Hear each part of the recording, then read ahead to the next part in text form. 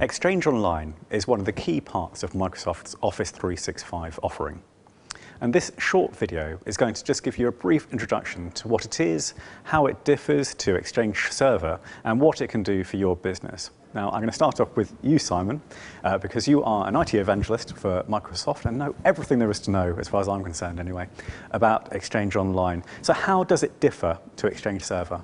Well, the main thing is that we run Exchange Online for you from our Microsoft data centers. So you don't have to deal with things like patching the software on the server, like managing the hardware that's supporting that particular server. All right, and so what are the key benefits then that it delivers? So pretend I've never used Exchange before. What does it actually offer a business? So if you think about when you're trying to use Exchange in a business environment, when you're trying to use email in a business environment, actually you want to have easy access to everybody else that's within your company. You want to be able to just go and type an email to Tim Danton. You don't have to think about putting at some company name or whatever in there.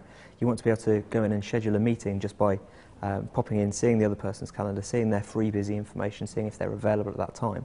And you also want to be able to have a conversation really quickly. So that might mean thinking that you want to start off writing an email, but then actually just want to turn that into an instant messaging conversation. And it enables you to do that just so simply. You don't have to have any other integration.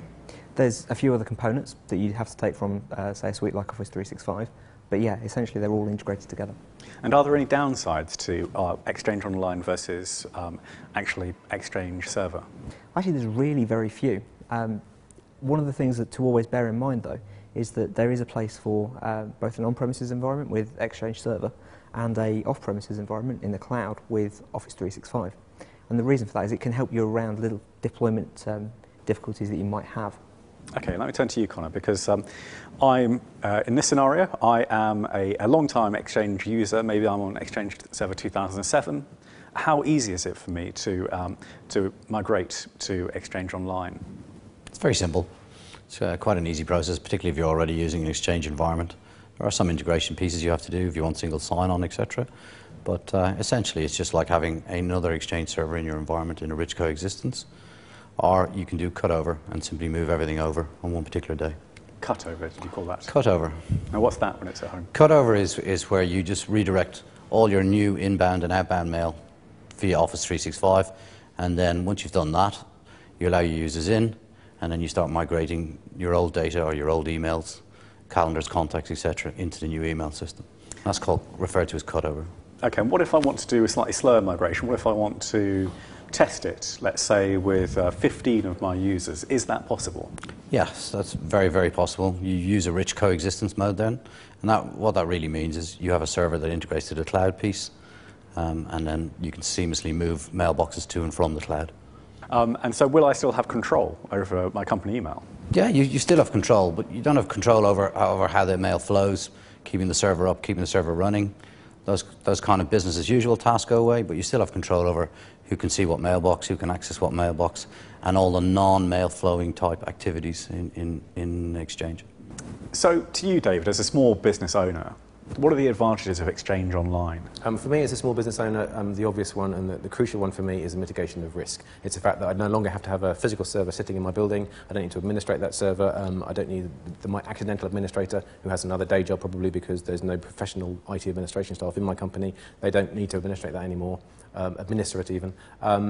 If they're out of the building when the server goes down, that's a disaster for me. So the idea of just being able to give that whole area of my business, outsource it to Microsoft, who obviously do that for a living, have enormous resources that my company doesn't have. I believe there's a 99.9% uptime guarantee, which I could never possibly guarantee if I was doing that in-house, and that's just a huge advantage for us. So I suppose that begs the question, Simon, why should anyone actually stick with Exchange Server? Well, if you're a small business, there's probably very few reasons to. There might be some niche concerns around keeping data locally. There might be also some deployment concerns around maybe you have a lot of users who are very connected to each other, mainly sending internal email, and have a very, very narrow pipe out to the internet. But generally, people should be looking to adopt a bit of a cloud-first mentality around their email. And what about the enterprises? They have more granular concerns. So they may well need to live in a rich coexistence environment for a number of years, which is perfectly fine to do. They might want to migrate people over to a cloud solution fairly slowly. They also may have a real requirement to keep some organisation, some parts of their organisation on premises still. Okay. All right, well, thank you very much. I think that's given a very good introduction. Now, all I'll say is that Exchange Online does not live in a vacuum. It also has two very similar sister products, or two coexisting sister products, I should say, in Link Online and SharePoint Online. And we also have brief introductory videos to those, so I encourage you to go and have a look.